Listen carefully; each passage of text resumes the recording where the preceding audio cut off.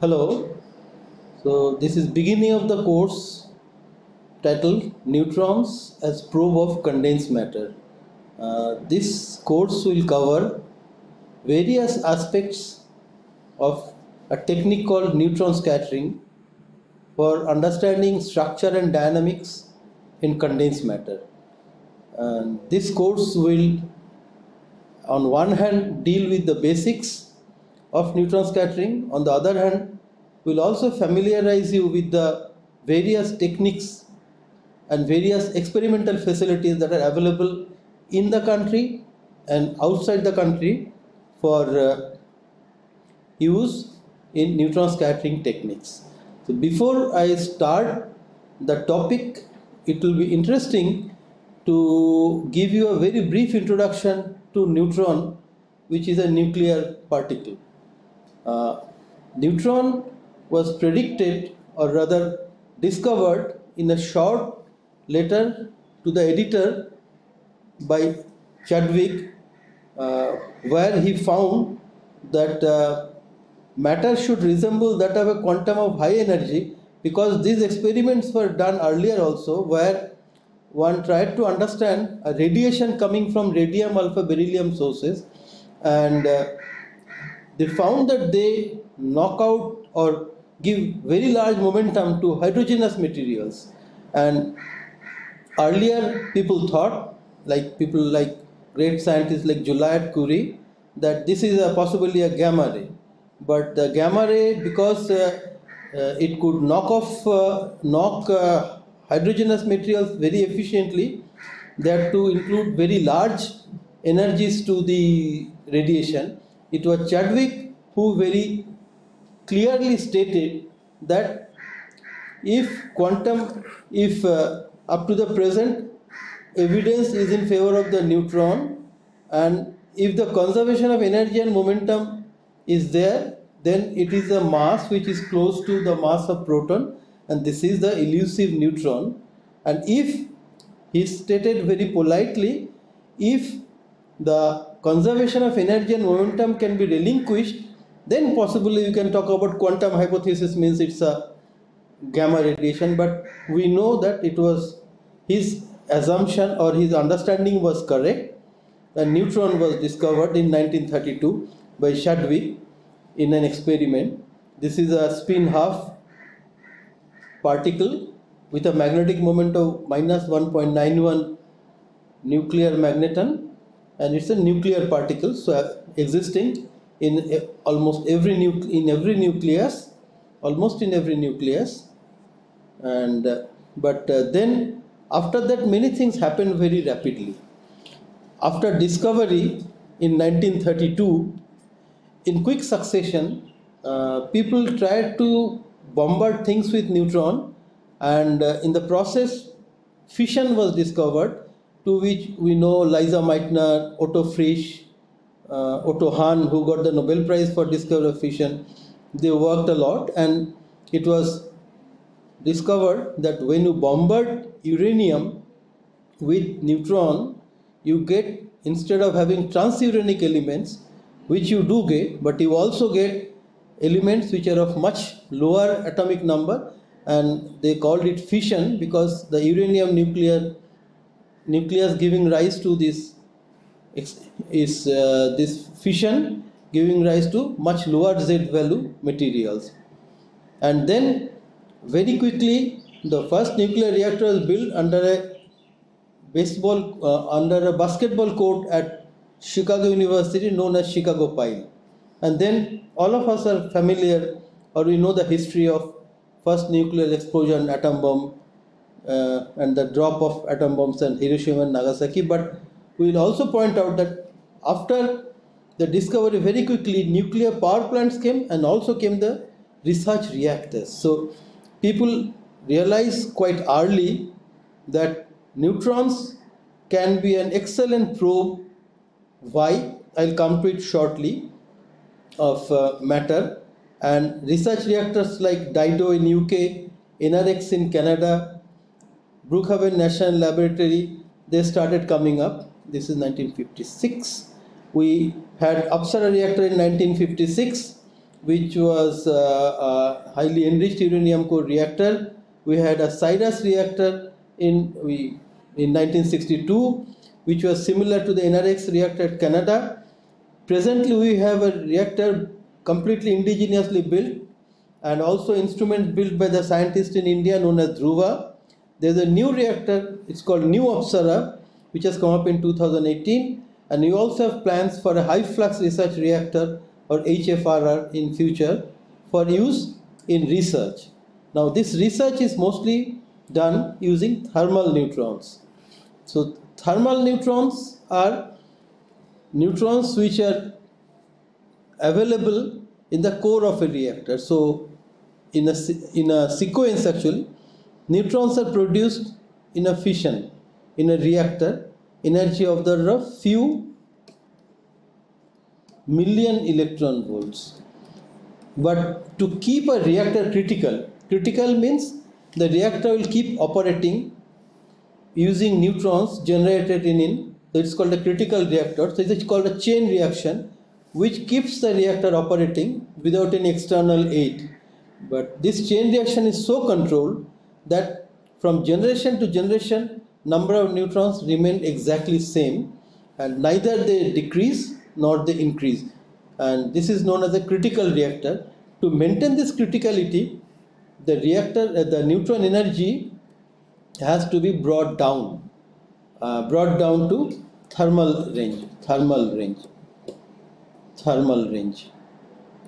and this is done by using something called a moderator, and the thermal energy is in the range of milli electron volts. The moderators are nothing but low Z materials, mostly H2O, can be D2O, can be carbon, which through ping pong ball collision with neutron of high energy brings the neutron energy down in this inelastic collision. So neutron gives its energy to the moderator nucleus and its own energy comes down, and this process goes on till the neutron temperature thermalizes at the moderator temperature, and at that time we can call the neutrons as thermal neutrons. And usually moderator used are H2O D2O graphite because this is a ping pong ball collision, and we are familiar that when the mass of the two, the projectile and the nucleus are same, then we can have maximum momentum and energy transfer.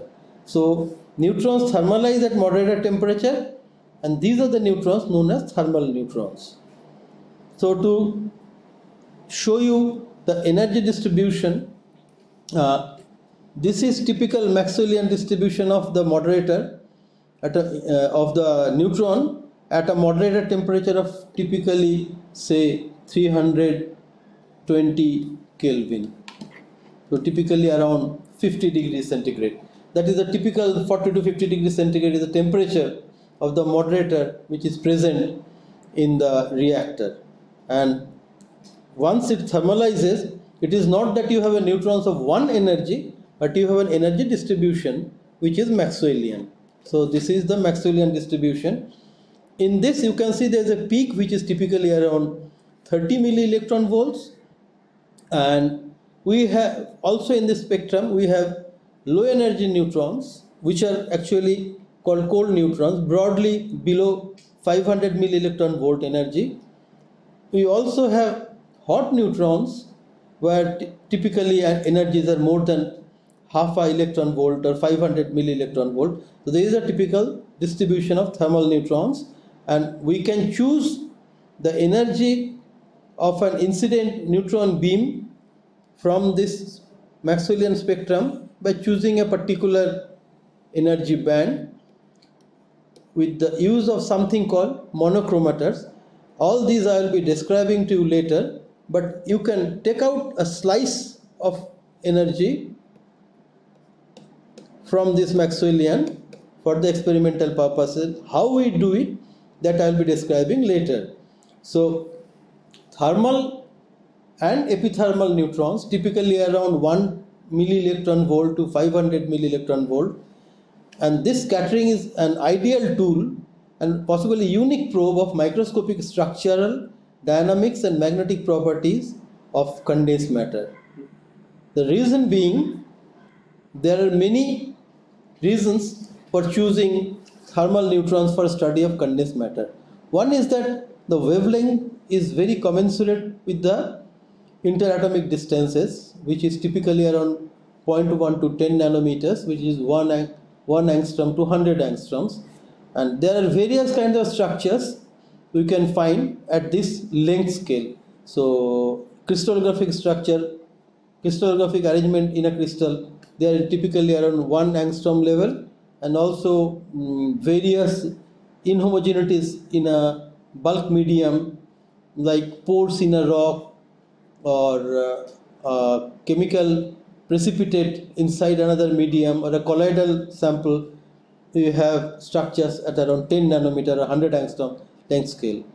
Interestingly, in this respect, they are quite similar to what you have for X-rays, and we have to accept that X-rays are by far the most used tool for understanding structure in condensed matter. But one advantage of neutron is that they are just as energetic as atoms and molecules in condensed matter. So their energy is also, as you saw just now, I said in milli electron volt range, and this is commensurate with various dynamical processes in condensed matter, not only solids but in liquids. So that's why I say I use the term condensed matter, because phonons, they are typically around 10 to 100 milli electron volts energy range. There are inelastic processes like vibrations, they are typically around say 500 milli electron volts.